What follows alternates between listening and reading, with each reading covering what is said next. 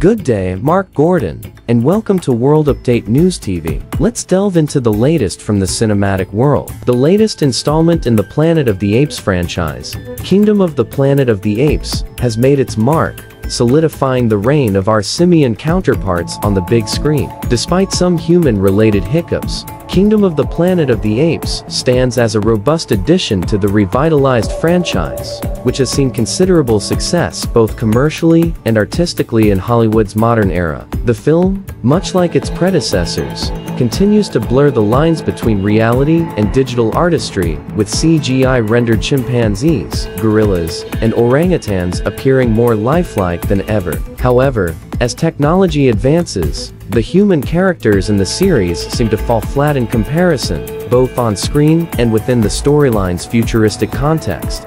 Kingdom takes viewers 300 years beyond the events of its predecessors, focusing on Noah, a young simian residing in a peaceful village of eagle-taming chimpanzees. However, tranquility is shattered when the village is attacked and its residents enslaved by warlike gorillas. Led by the formidable Silva, director Wes Ball, known for his work on dystopian adaptations, brings his expertise to the forefront, delivering a visually stunning and action-packed narrative. Yet, amidst the breathtaking digital landscapes and intense sequences, some moments feel more akin to a cutting-edge video game than a traditional film. As Noah embarks on a perilous journey to rescue his people, he encounters Raka, a scholarly orangutan, and May, a young human woman with her own agenda. While Raka adds depth and humor to the story, May's character feels underdeveloped and serves primarily as a plot device.